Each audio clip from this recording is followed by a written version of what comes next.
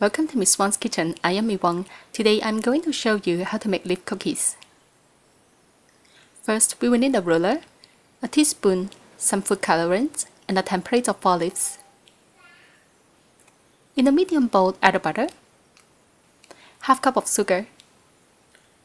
Mix it together until well blended. Then add an egg, some vanilla extract. Mix it again until the texture is creamy and smooth.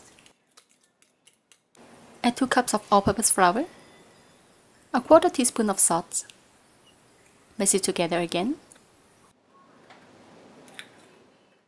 When the mixture is firm enough, you can use hand to form it into a dough. Roughly divide the dough into 4 portions. Add each portion of dough with a different color, and then knead it until the color is completely incorporated. I made the brown dough with some orange and red food colorant. You can always experiment your own color, but just make sure you don't add too much colorant, or the cookies will look too artificial to eat. We keep one dough with original color. Randomly mix all the doughs together on the parchment paper, just like this. Place another piece of parchment paper on top, and then roll the dough into a 1/4 inch sheet. Peel off the top parchment paper.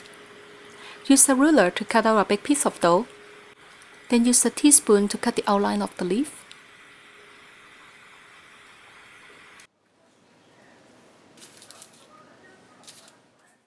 Draw some lines on the leaf with the curve of the spoon. Make sure you don't cut through the bottom of the dough. Let's do it one more time from this angle. You can make different sizes of the leaf if you want.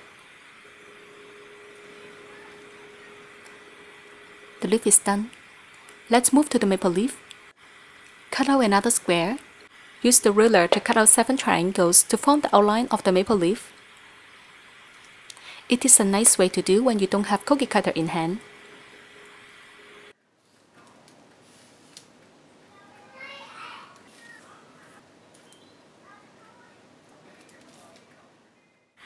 Clean off the dough around the leaf. Same for the maple leaf, we use a teaspoon to craft the veins.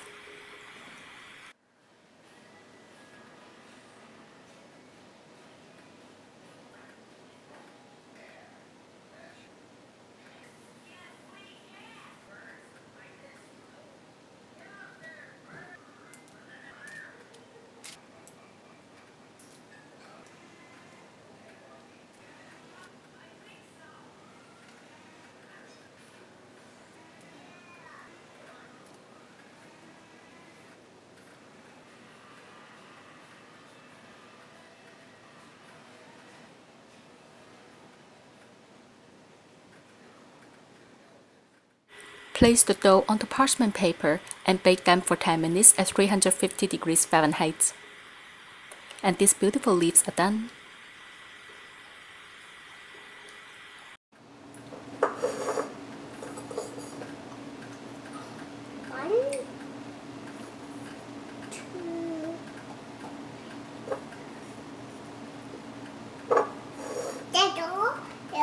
Put it on there. Thanks for watching. See you next time.